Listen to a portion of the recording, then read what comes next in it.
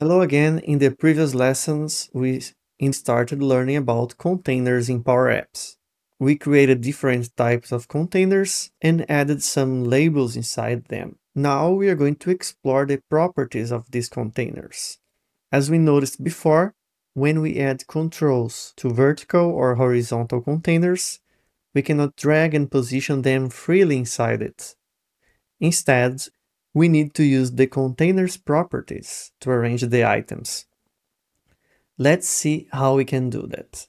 Here we are in our app. Let's just create a new screen just to remove this container here that we are not going to use and put in there so we have more space for the others. So I'm going to go to new screen, blank, and then I'm going to select the container one, that's the normal container, Ctrl X to cut, and going to screen 2 and pasting it in there. Here's the container, we don't need it right now. Let's go back to screen 1 and just reorganize the containers so we have more space to play with them. Okay, this is the vertical and this is the horizontal one.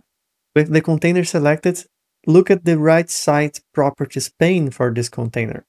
We have several properties to control how the items inside the container are positioned. The first property is the direction. Here it says it's a vertical container, but we could change it from vertical to horizontal. So if we change to horizontal, then the container starts to behave as a horizontal container. Let's keep it vertical, but keep in mind that you can do this change. The second property is the justify property. This property controls the spacing between the items. Right now, its value is set to start, but we could set to the center, so everything is aligned to the center. I'm going to still increase a little bit more the container. Okay. Now we see that everything is centered. We have the end, so everything goes to the end of the container, in this case to the bottom of the container. And we have the space between. The remaining space splits in the middle of the controls.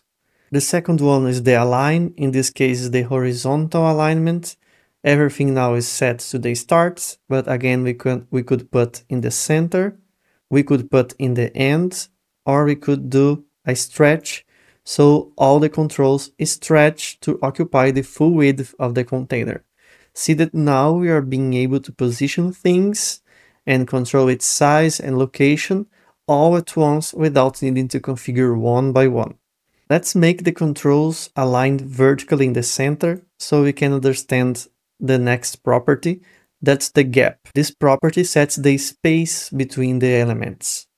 Let's set, for example, a gap of 10, and we are going to see that we have 10 pixels between each control. Let's set to 20, and then they move apart a little bit more. Next, we have the horizontal overflow and the vertical overflow. The horizontal overflow would be better visualized in the horizontal container. Let's say we have this situation where the controls inside the container occupy more space than the width of the container. If we activate the horizontal overflow to scroll, then we see a scroll bar here in the bottom, and we can scroll to the right to see the full content of the container. For the vertical container, if we decrease the container height, we have the items occupying more space than the container size, and if we enable the vertical control to scroll, then we see the scroll bar here and we can see all the contents. Of course, the horizontal overflow also works for the vertical container. Let's suppose, for example, that one of these labels has a wider width than the width of the container, so it will show the horizontal scroll. Let's select the label 1, for example, and then we have the property minimum width. Since it's inside a container, we have this property for the label now. It means what's the minimum width of this label. It doesn't matter if the container is saying that the items are going to stretch to occupy the full size, but if we have a minimum width, it will respect that minimum width. So let's say instead of 150, let's put 1500. Now the label is very wide, and as we can see, we see the scroll bar here in the bottom. So now we have this scroll bar that allows us to see the whole content of the container. Okay, let's select the label back and put the min width back to 150. And we have here again the container as before. The last property that we have here for the containers is the wrap property. This property is mainly used in the horizontal container. Let's go to the horizontal container. Now that we see that, for example, we have the controls wider than the container, occupying more space than the container, we can activate the wrap property. See what happens when you click on it. The controls that don't fit in the container, that passes the border of the container, will go to the next row.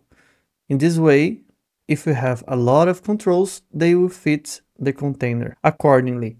Imagine that this container was in the screen of an app that could change the screen size.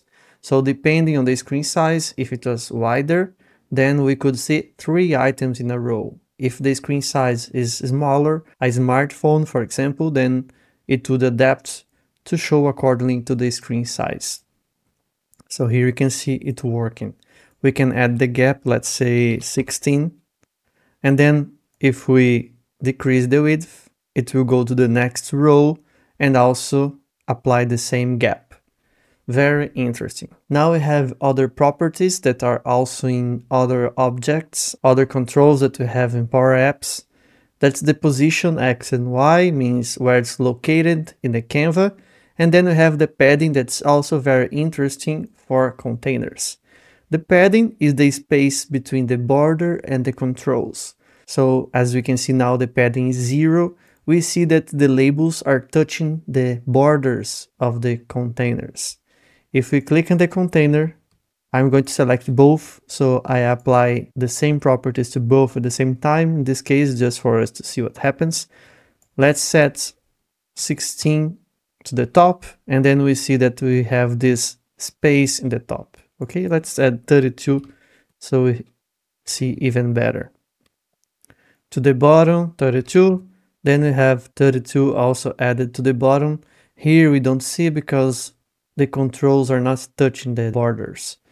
But now we are going to see better in the left and in the right. Let's add also 32 to the left, and we see that it added a space here to the left, and then 32 to the right, and it also added the space here to the right.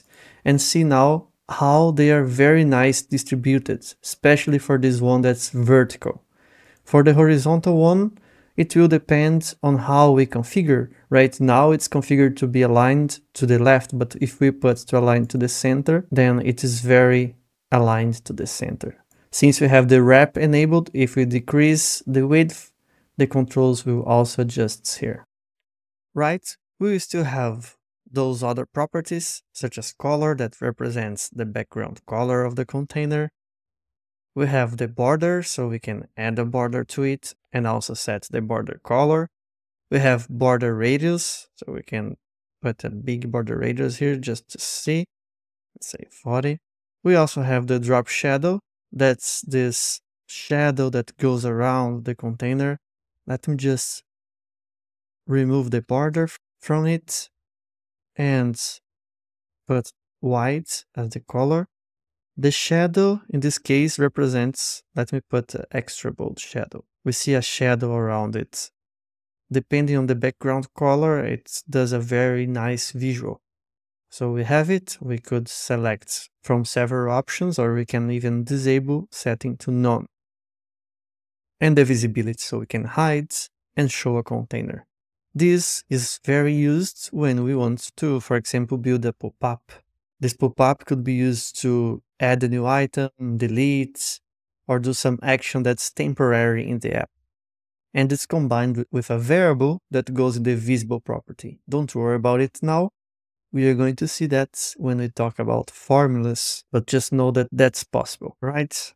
So let me just put, as we had before, border radius, I think it was 6, and there, and that's it. Okay, now we saw the main properties for the containers. Let's start playing with the controls inside the container. When we select any control that's inside the container, for example, let me select this label, we see that we have now some display properties that are related to the container. We already saw in the quick example I gave showing the minimum width. In the next lesson, let's take a better look at these properties and understand a little bit and do some practical examples. So after that, we're ready to do some practical examples using containers to reinforce what we just learned. See you in the next lesson.